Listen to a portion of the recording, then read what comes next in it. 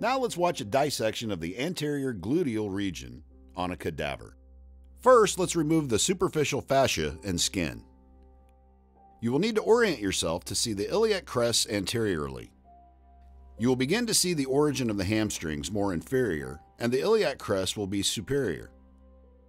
The gluteus maximus is now taking up most of our field of view, with a portion of the gluteus medius appearing.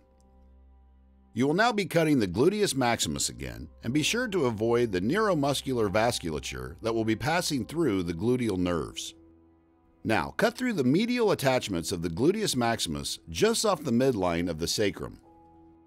Next, cut the attachments to the iliac crest so that the gluteus maximus can be reflected laterally. Now reflected, you will see the gluteus medius along with a number of strap muscles which are mostly lateral rotators.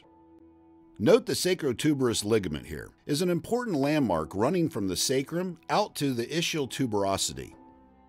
In order to view the last of the gluteal muscles, you will need to again reflect the gluteus medius and, making a midline incision, remove it from the iliac crest.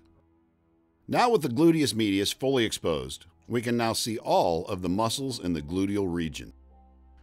Running from superior to inferior, we have gluteus minimus, piriformis as it emerges out of the greater sciatic foramen, superior gemellus, obturator internus tendon, and finally inferior gemellus. Note that these three muscles together form the triceps coxae, and all three form a common tendon. Note that both the superior and inferior gemellus insert onto the tendon of the obturator internus muscle.